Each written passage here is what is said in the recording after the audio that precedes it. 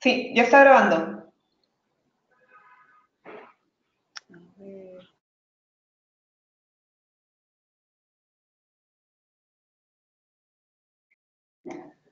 Ya, aquí podemos ver cuánta gente está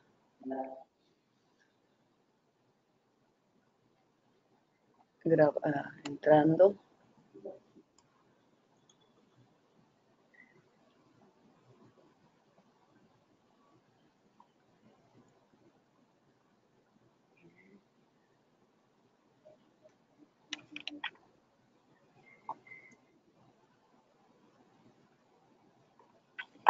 Vamos a esperar un momento, ¿no? Estamos 30 atendidas ahorita.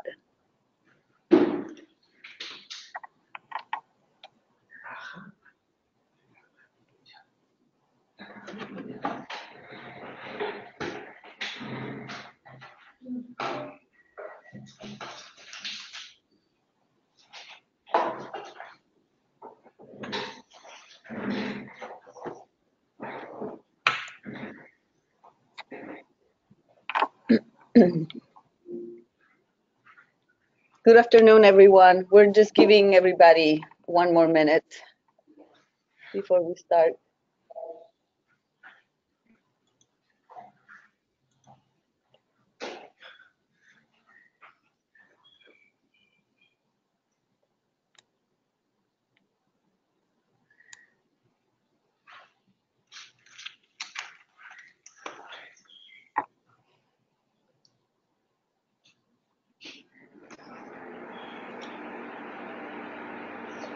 We would like for everybody to please mute your microphone so we don't have background sound.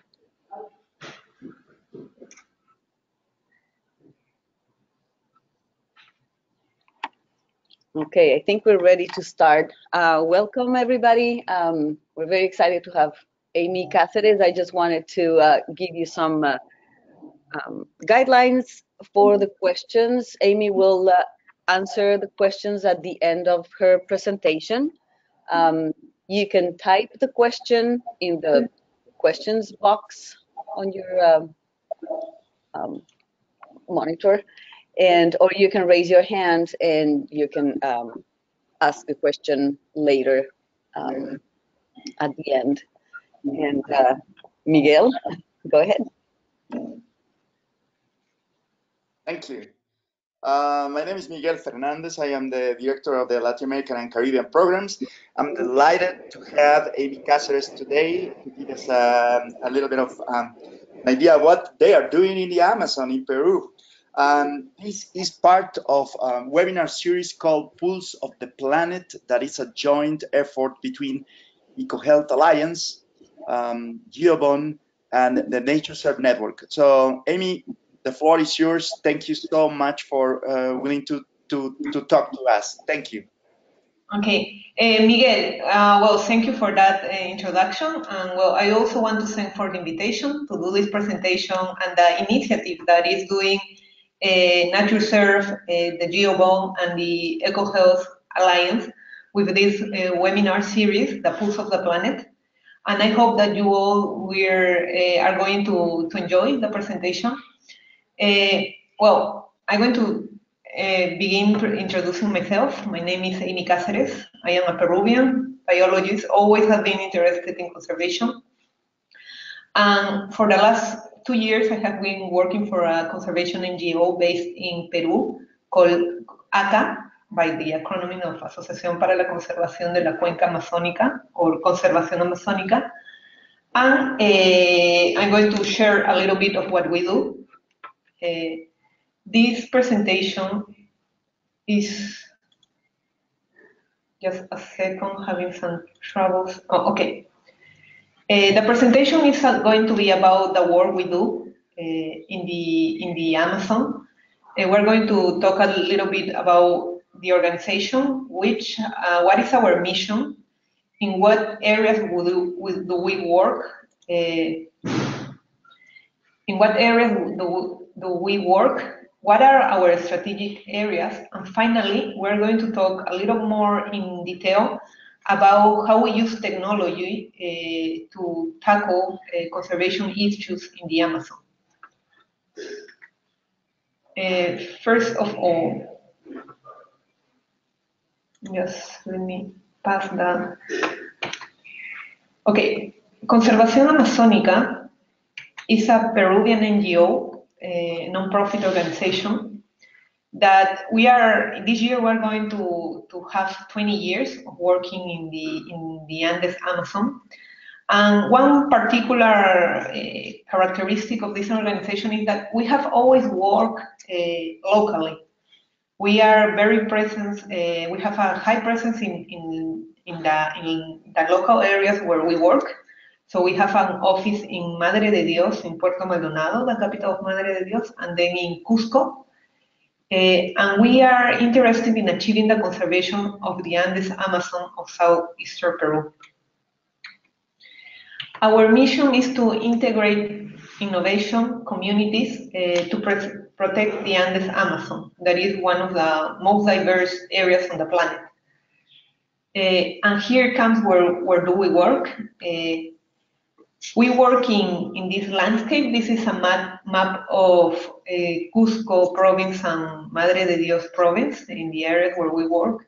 And we work in this amazing landscape that has large-scale conservation areas, different conservation units, different people, different uses of activities, indigenous territories, and especially why we work in this area, because of the Andes Amazon. We have been always interested since the moment we were funded in conserving the place where the Andes and the Amazon meet. And why is this place so interesting in terms of biodiversity? Because in a relative short distance, 200 kilometers in a straight line, you have a very marked change of elevation that can go like more than 2,000 meters change, and that's what makes this area extremely diverse, extremely biological diverse, but also cultural diverse, with the presence of different indigenous groups. And we focus our efforts in 4 strategic areas. One of them is protecting natural areas. Another one is empowering people. And the last one is putting science to work. That is the area where I specifically work. In protecting natural areas, we do mainly three things. We support the creation of natural protected areas. We support technically and financially local communities and governments. And we support our stakeholders. I'm going to explain this a little bit more extensively with some examples. One of the examples is the creation in 2017 of 3 new conservation areas in Cusco that together they add up more than 45,000 hectares. That's the Tres Cañones, Alto Pilcomayo, and Matoriato. And we support this process, support the government in the creation of these natural protected areas, all the way through the process of doing them and declaring them. Other thing we do, as I mentioned before, is we support local communities and our stakeholders. What do I mean with this? I'm going to give the example of the Aimy Communal Reserve. The Aimy Communal Reserve is a very interesting type of natural protected area because it has a co-management structure that is where the reserve is managed by the government through the National Park Service, the CERNAMP, and it's also managed through an indigenous-based organization known as ECA, that is Ejecutor del Contrato de Administración, ECA Aimy. The very interesting about this organization is that it's an indigenous-based organization, meaning that all the people in this organization, the directives of this organization are selected by the indigenous community, the 10 indigenous communities that inhabit Amaracaeri Communal Reserve. And they, together with the government, do the co-management of the protected area. I think this system is very interesting. Peru right now has 10 communal reserves all over the country, and Amaracaeri Communal Reserve is working extremely good. We have been lucky enough to participate with them and to develop projects with them, especially in building capacity, not only management capacity, things from an accounting, finance, or administrative point of view, but also, for example, biological monitoring capacity. At this moment, we have a project that is ending, that is relating with the monitoring of their hydrobiological resources. We also have projects related with with conflict resolution in the use of natural resources. And we are also starting projects for the use of technology so they can monitor and control their lands against threats. Other of the areas where we work, other of our strategic areas, is empowering people. What do we mean by this? Is giving people the means and the capacities to be able to do the different activities that will allow them to have a sustainable living. And a very interesting part of this strategic area is that it's actually where the organization was born, because 20 years ago, we started here with this tree that is the Brazil nut. The Brazil nut is a very interesting tree. It's a very interesting species because it's one of the emergent trees of the Amazon. It has a height of more than 50 meters, can live very high longevity, like 500 years. And it's only present in some parts of the Amazon, being Madre de Dios, one of the provinces in Peru, being actually the province in Peru that has this species. And it's also the only wild nut in the world. This is what the Brazil nut produces. It's this very hard nut that inside has this, inside this very hard shell has this very nice and tasty nut that it's only produced during the rainy season of the Amazon, that is between November and March. Another interesting characteristic that this species has is that it cannot be planted. It has to grow in the wild. So you cannot have a plantation of Brazil nuts. So in order to have Brazil nuts, you really have to conserve and maintain the forest. This makes this species very important for a conservation initiative in this area. So, and also the species is very important for different animals. We have, since the Brazil nut poison frog that uses the empty shells of the Brazil nut filled with water to lay its eggs, to the agouti that has a love relationship with the Brazil nut, because the rodent will be able to crack this very hard shell, get the nut, and sometimes he will go and hit the nuts underground, acting as a dispersal of this species. We also have the harpy eagle and other eagles that use the tree as nesting areas, nesting places. And finally, we have humans. 20% of the population of Madre de Dios province depends on Brazil nuts. And here is where we started working, in this dependence between this population that want to maintain the forest in order to have a living and the forest itself. Let me introduce to you to Sarita Hurtado. Sarita Hurtado is one of our beneficiaries of the project. We have done all the different steps in order for Sarita Hurtado for having a concession to go all the way to developing new products with Brazil nut. One of the first things we do is the organization of the stakeholder lands, then the improvement of the production chain, and how from the moment they collect the nut, the Brazil nut, all the way to drying and selling the nuts. Also the transformation of the nuts into more value-added products, and finally capacity building for the protection of their concessions. One thing I really want to explain a little bit here is about the term concessions. Here in Peru, we have this legal figure where the government will give a concession to a private person. And this person will be in charge of this piece of land to do specific activities. For example, in the case of Sarita Hurtado, she has a Brazil nut concession. And in this concession, she can harvest Brazil nut. Conservación Amazónica, we have a conservation concession that is Los Amigos, that we were given by the government in order to conserve the forest. So this is one of our initiatives, that is the Brazil nut work with the concessionaries.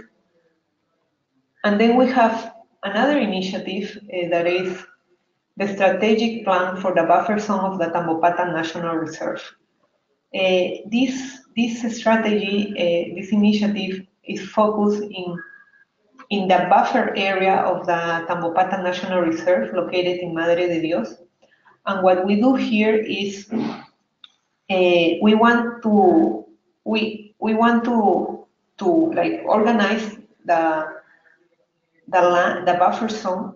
And one thing very interesting about this is that it's a bottom-up initiative. It's the kind of initiative that I really fond of, because it is an initiative that came from the local people that are living in those areas, all the way up to try to make it in the long term into a national policy, meaning that all the local actors propose and implemented different actions that will allow the organization and maintenance of the buffer zone, and therefore the conservation of the national reserve with sustainable activities.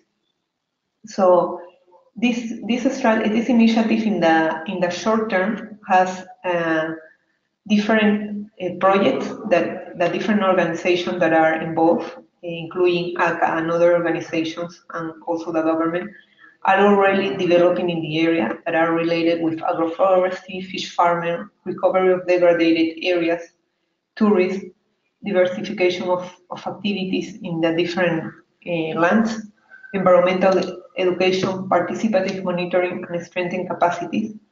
And in the long term, it looks to include the government through ministries in order to make it replicable in other natural protected areas in the not only Madre de Dios, but in the whole country. Then we have putting science to work.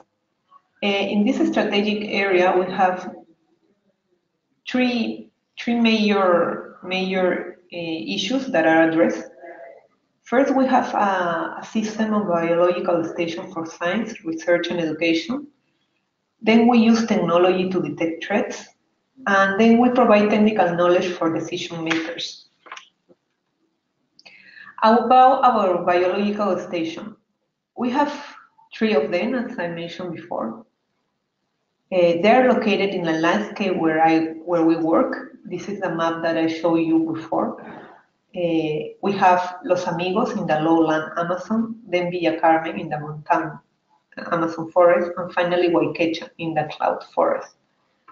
And these 3 stations are located in the middle of our work area, in the middle of all these landscape of different conservation units, indigenous territories, and different land use practices.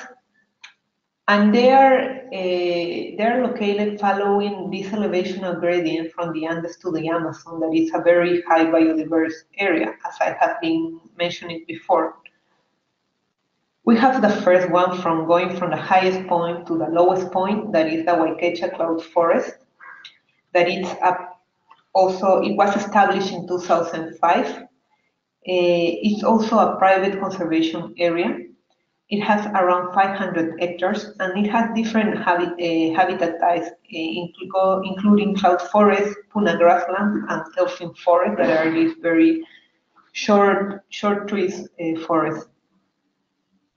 Then we have, following the grading going down, we have Villa Carmen that has 300 hectares. Amazon mountain forest also has bamboo forest, has agricultural areas. It was established in 2010. And well, it's Huayquecha and Villa Carmen are located in the enigmatic and very famous bird-watching destination known as the Manu Road. And finally, down in Madre de Dios in the lowland Amazon, we have Los Amigos, that is the oldest station we have. It was established in 2000. This station is next to our conservation concession, and the station has only 450 hectares, but the concession has more than 145,000 hectares. And the most important habitats are the floodplain, the terra firme, palm swamp, oxbow lakes. Los Amigos is really a very nice place, for me very special. I always like this part of the Amazon. And well, we do research in the tree of the station. I'm going to share one of the projects that we have very briefly. We have an habitat use and distribution of terrestrial birds in Los Amigos. We have been doing this project with the objectives to understand how these birds use the habitat, especially in the case of the tinamous, that are a very endangered group because they are big land birds that are usually hunted. But they are also very difficult to study because they are very shy. And in Los Amigos area, we have 11 species of the 47 that exist. And we have set a grid of camera traps to try to understand the habitat use and the distribution of these birds. And it has been very interesting because we have found how they behave related with different habitats, but we have also found other behavior or predation events that you will usually not see through point counts or other types of methodology. So I want to share with you a video, if I'm able to play it, about some predation events that we register for tinamous.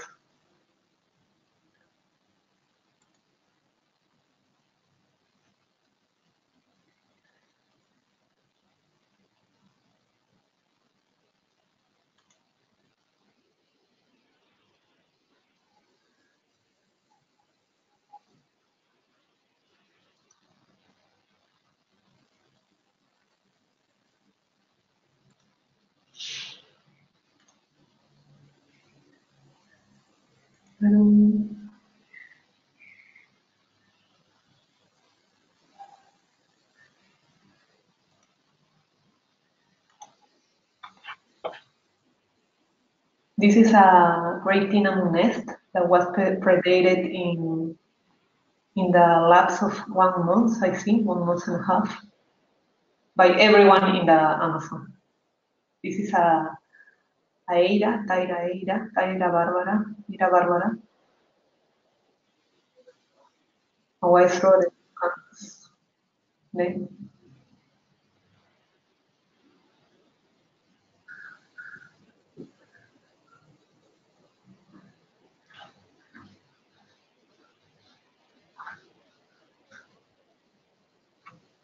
And even my mouse.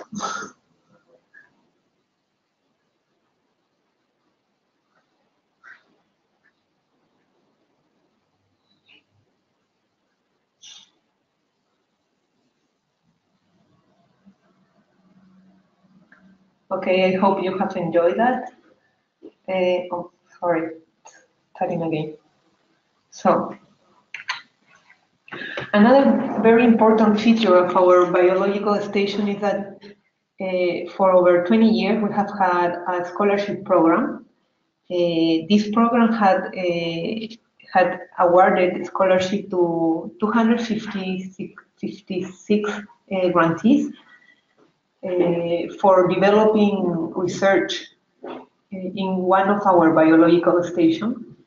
68% of these grantees were Peruvian, and it's very interesting to see that since 2000, how the impact this scholarships program has had. Some of the grantees that were given a scholarship when they were students are going back to the station, taking their own students. And also in the last years, the scholarship has focused mainly in Peruvians in order to give an opportunity for Peruvian students and young researchers being able to do a research project in the Amazon. Well, I think it has been a great opportunity for a lot of them to develop in their professional career and conservation careers. And now we are going to use to talk about the use of technology to identify threats. Here, I think is a part that maybe most of you is going to be very interesting. That is the technology use part. Actually, let me give you a little bit of context of what is happening. We see, at least in Peru, or well, in the world, we see a lot of in Peru in the last year, a lot of deforestation has been happening. And we see these different news appearing in different media about what is happening with deforestation in the Amazon, in the Peruvian Amazon. And we have, the main threats we have is deforestation per se, that is the complete cut of the trees, and forest degradation, that is when you produce that because of illegal logging. Peru, as I mentioned, has been suffering a lot of deforestation, but this has been particularly dramatic in Madre de Dios province. This is a photo taken from in Madre de Dios of one of the mining camping areas. All this area used to be like this amazing forest that now is completely gone. And all of this because of this golden mineral that everyone is crazy about, that is gold. So in the last years, Madre de Dios has experienced a dramatic forest loss, as we can see by the statistics, the official statistics of the government. So it's a big problem. So we need to know, in order to tackle any problem, we need to know how, when, and where it's happening. That's why we need to monitor. And that's how the project, Monitoring of the Amazon project was born, this initiative. That is an initiative between Amazon Conservation, that is our United States partner, and Conservación Amazónica.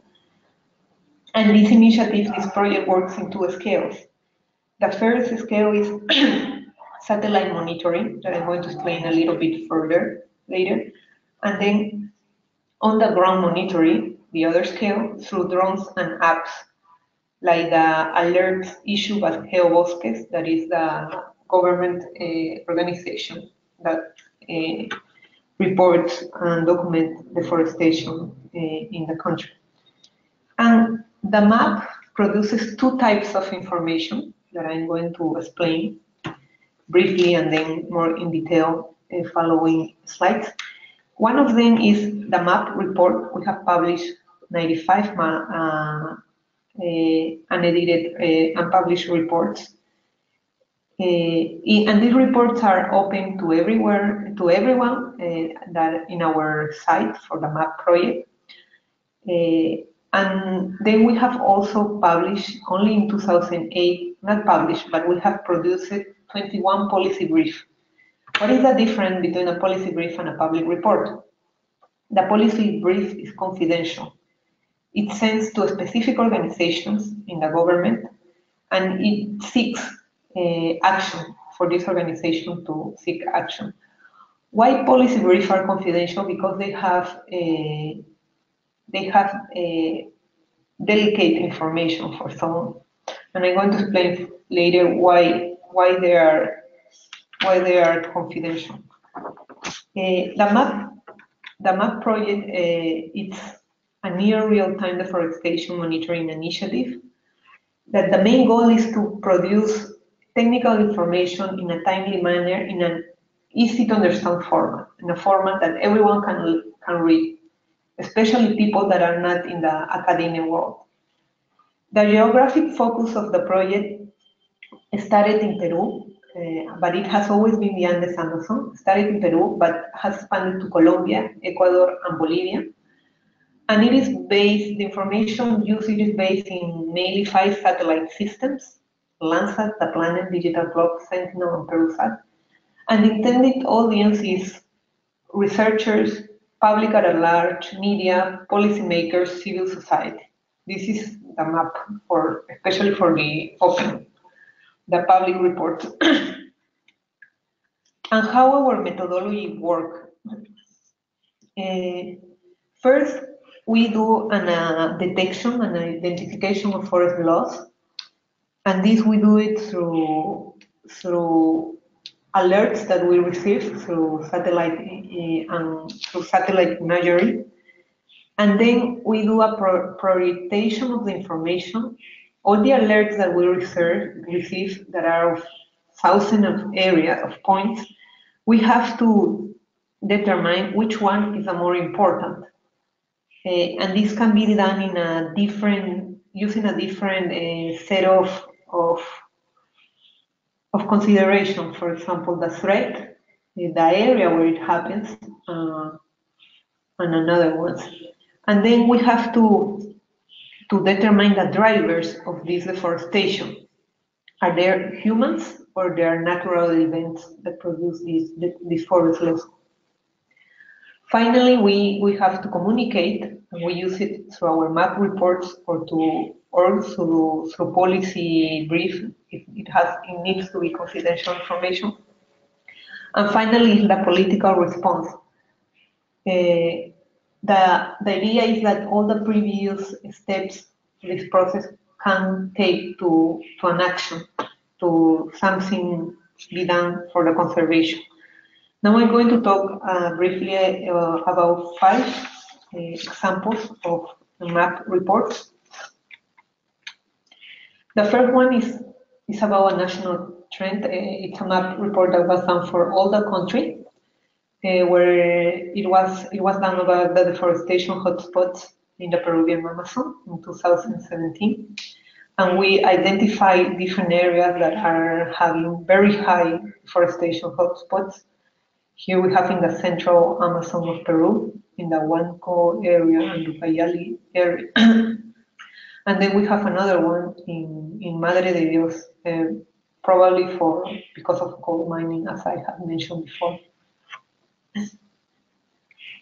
Then we have an example when a map was done using for extensive agriculture. This map was based in oil palm and deforestation done by oil palm. It was found that agro-industrial crops have been directly related to the deforestation of at least more than 31,000 hectares since 2000. This map was done in the area of Loreto and San Martin and Ucayali. Then we have an example of how the map can use other tools to detect threats. In this case, we assess logging in the Peruvian Amazon using very high resolution imagery of digital log that has less than 50 centimeters compared to the 30 meters that has Landsat or the 3.8 meters that has Planet. And we identify the different phases of logging activity, illegal logging activity in the Peruvian Amazon, since the settling of camps and also roads. And well, if you enter to the site to see the map, you will find the roads, camp, the sites where they cut, and even the transportation areas, or that area where they go and start stacking the timber. And another one example is of other tools is the use of radar. Radar has been very useful for detecting, for monitoring deforestation in the Amazon, because in the rainy season it's very cloudy, and radar allow us to see beyond the clouds, the cloud cover. So we have been able to overcome this difficulty by using this kind of technology. And finally, we have an example of a national protected area, and that is the Maracaeri Communal Reserve. And well, the threats of gold mining in the Maracaeri Communal Reserve. And we can see the difference between in only 1 year, the difference in deforestation from 2016 to 2017.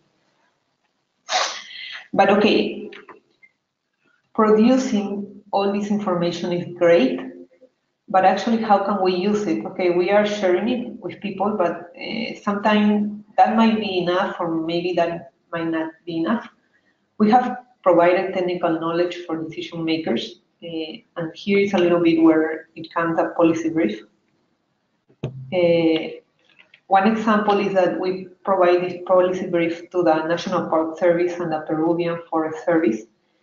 And this policy brief usually has information about deforestation and forest degradation in protected area and other sensitive areas. It is confidential information that goes directly to the government. Why? Because this information, this way the government can use this information to make an operative to go and stop that action in the natural protected area or in the sensitive area. And it's also useful because it allows to make a control activity more effective and efficient. We have also been working with the national prosecution, especially with environmental prosecution, in giving information in environmental crimes, in natural protected areas, indigenous territories, and concessionaries. And in this case, we are trying to go a little bit further, not just providing the information, but we're trying to make that this type of information, I mean, produced from satellite imagery and drone imagery, can be used as evidence for environmental crimes. So yeah, it's also great to share the information, but it's not changing. Second. Okay. All this information is great, and it's also great to share it especially with the government and with other organizations that might be useful for them. But it's also important to build capacity and empower local people. I think it's not enough, but we know how to obtain and to process it, to analyze this information. But it's also important to show to other people to do it, especially the people that are going to be needing it more. So in this scope, we have different initiatives. We have been building capacity with government office. This is the case of the satellite monitoring units of the environmental prosecution. There are 3 of them, of these offices, that are in the 3 great Amazon provinces, that are Loreto, Cayali, and Madre Dios. One was last year created in Lima in order to coordinate the efforts of the other 3 that are located in the Amazon. And we have trained the one that is in Madre de Dios in Puerto Maldonado. And how have we done that? We have, for example, the technician, the person in the photograph is the technician of the satellite monitoring unit of Madre de Dios. And we have trained him in the use of all this technique in obtaining this information, so he can produce information that can be used by the prosecutors to investigate and to prepare a case against environmental crime. And this way they will be able to produce their own information and also have the information put in a way that it's easier to understand for the prosecutor. A simple example. when you receive a complaint, you will have coordinates, points. But if you see those points in a paper, that doesn't make any sense for you. They are just numerical points, GPS points in a document. But with this unit, they will transform those points into a map. And this way, when the prosecutor sees the document, he has a complete different view of what he or she is seeing. He sees a map with areas that the prosecutor already knows, and have a better idea and understanding of what is happening. And another thing is we empower people, local people, by making them stronger in being able to monitor their own concessions. All in this photo we have different concessions owners, including Sarita that is seated here, that are receiving a training course in the use of drones to monitoring their own concession. And in this way, we have two projects that are studying, that are in this scope, that is building capacity to monitor deforestation and threat to forestry in Brazil, not concessions in Madre de Dios, that is being funded by NORAD and Google. And the idea is that to make concessions able to monitor their own concessions about threats and be able to have the information needed to present a complaint with the environmental prosecution office.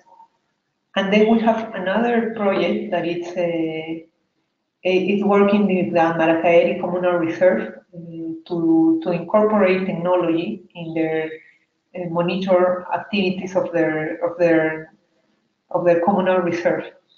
These two projects are an example of how we are trying to build capacity and to empower local people in the use of technology, so they can also take advantage of the technology to protect their territories against threats.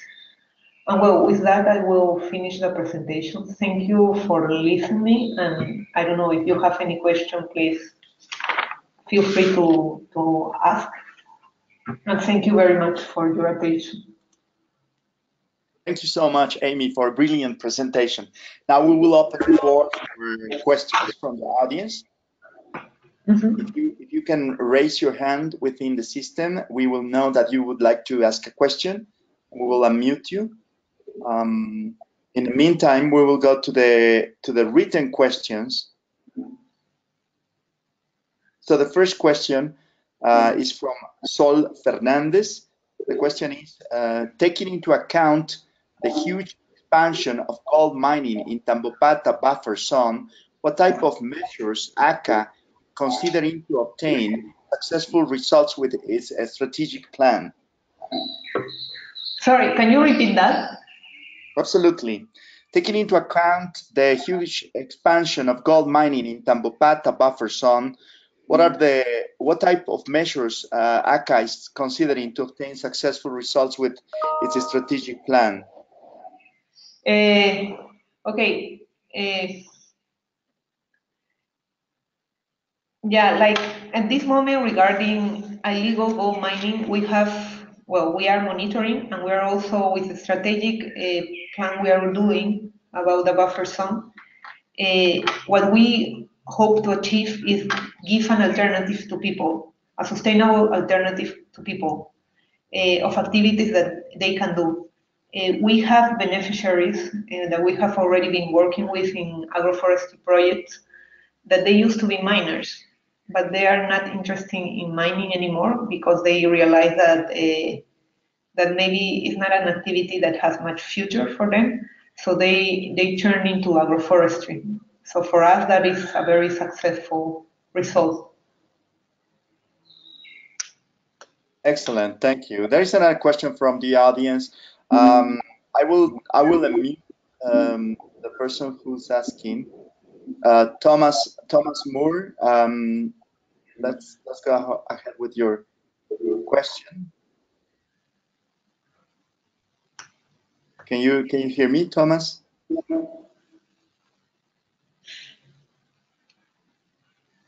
I guess Thomas doesn't have a microphone, so Saul, can you hear me? I will unmute you. Oh, right. Thomas, there you go. Thomas, can you? Right. I had two questions. The first one was, since the Durban Conference of the Parties in 2003, the parties of the Convention on Biological Diversity have recognized areas and territories governed by indigenous peoples and other local communities as other protected or conserved areas. But very little has been done about this in most countries, including Peru. Right now, CERNAMP says this sort of thing should be done by the Ministry of Culture, and the Ministry of Culture says it should be CERNAMP's responsibility. So neither one is assuming it. What is the position of Conservación Amazónica in this regard? What can be done given that a lot of indigenous controlled territories throughout the Amazon basin, and particularly in southeastern Peru, are threatened by mining, oil and gas development projects, hydroelectric dams, roads, illegal timber extraction, etc., as well as drug trafficking. What recommendations does ACA have on this? That's the first question. Thank you. Okay. Thank you for your question, Thomas. I'm going to answer you based in the expertise I have, but it's not much. What we think we are trying to do is that for example, I think that the co-management system can work and could work. And I think that the Amaracay Communal Reserve is a good example of that. Of course, it would be great if the government as such will take a more active action in assuming and giving indigenous people the rights that they should have over the forest. But I think that initiatives as the communal reserves are good, at least a good starting point, because they're something that start and they just need to start building up. And I think in the case of the Amaracay, that could be a good example of it. And what was your second question? My second question is, given the threats of deforestation in Brazil under the new government, are there any plans for the MAP program to expand into Brazil? I wouldn't be able to answer that question because I'm not the director of the MAP project, but I can surely give you the mail of the person that will be able to answer that question. Okay. Yes, if it's Matt Feiner, I'm in contact with him. And the problem with the communal reserves is governance. CERNAMP controls them vertically and has offered what is in effect co-administration, which they call co-gestión, to the ECA, but not co-governance. And that's a problem for the indigenous. Thank you. Excellent. Thank you so much.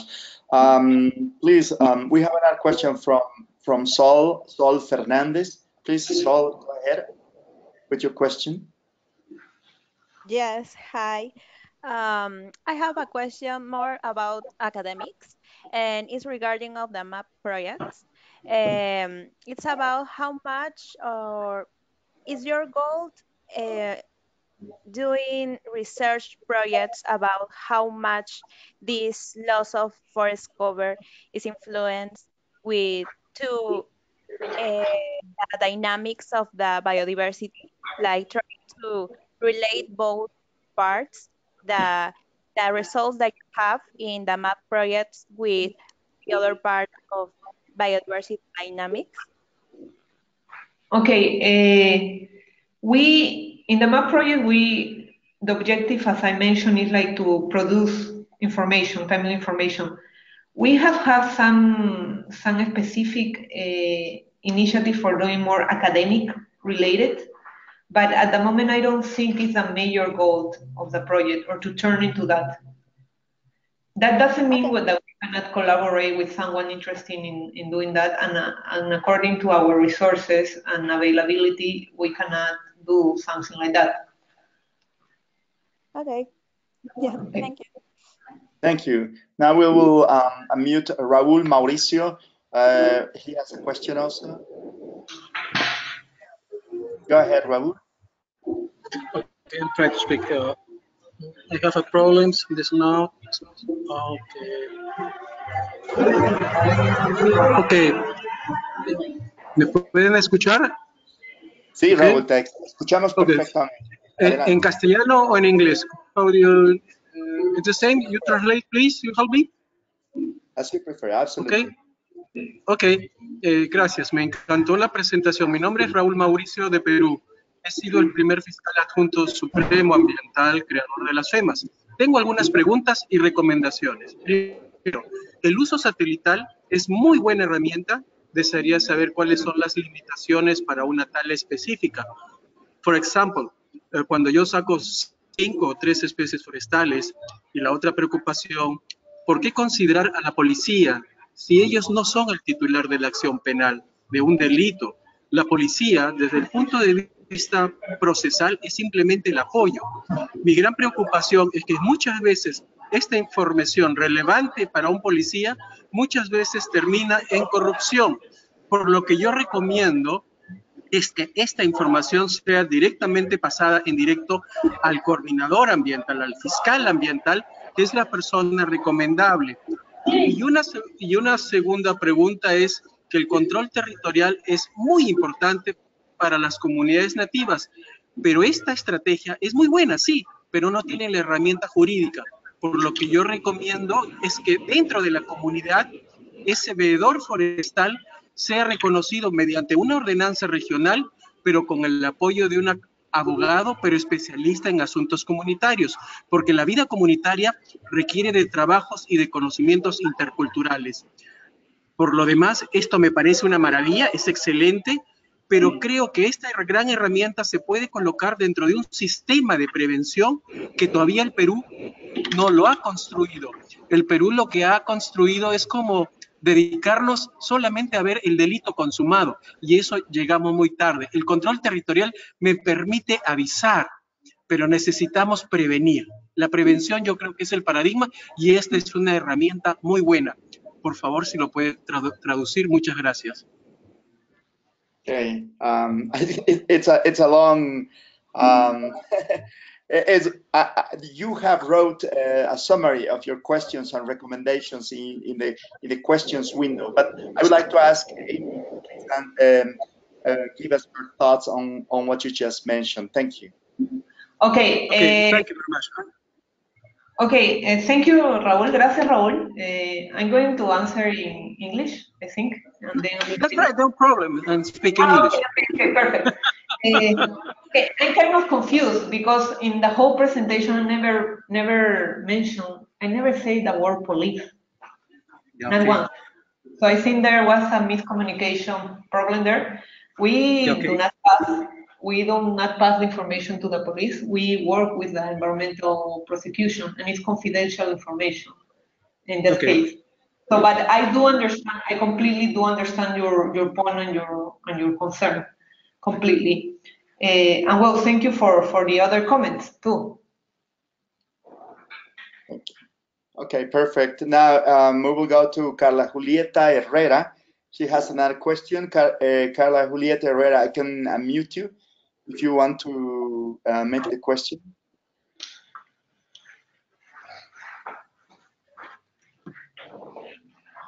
Go ahead, Carla.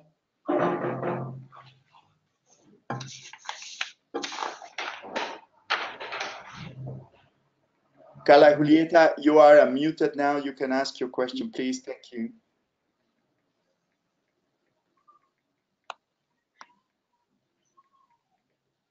Okay, we're having some issues with the communication with Carla Julieta Herrera. I can ask her a question. Is the answer of the government positive? I mean, do they act like they're supposed to do? Do they help you defend the land? That's her question. Oh, okay. I think it depends. It depends.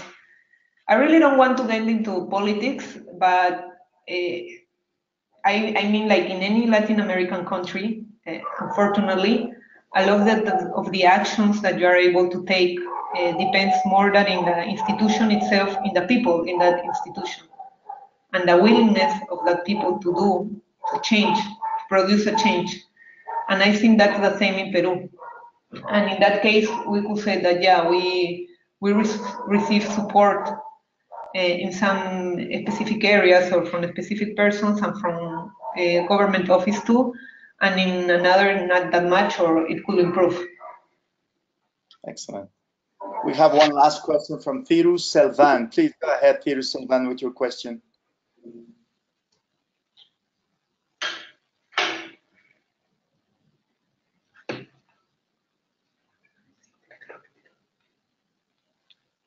We're having some problems. He has also made his question in writing. How can conservation be promoted among the local community who are the main stakeholders and users? I think that will depend on the community, the area. It's a very broad question. I think that will depend on the community, the area where you are, and the opportunities that you have. That can be like really broad. It's a very broad answer that it could have. Personally, I think that a really strong way to promote conservation is to give an opportunity to people and to empower people, because I don't think that all the initiatives that come top down are the ones that work the most, but those that come bottom up, what the people really want to do with their territories and their forests. I think that will be my answer. Excellent way to end this webinar. Thank you so much, Amy, for your time today. We were delighted to have you, and thank you again.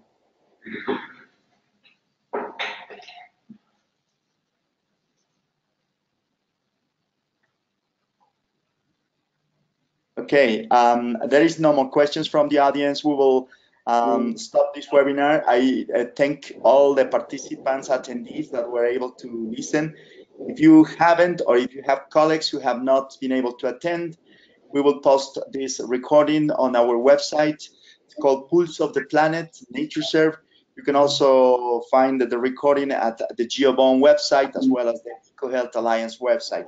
Thank you so much, and stay tuned, because the next month we will have a webinar on a very interesting topic, also really connected to what we presented today, which is about restoration of degraded landscapes. Thank you so much again, and looking forward to see you in the next webinar. Thank you. Bye.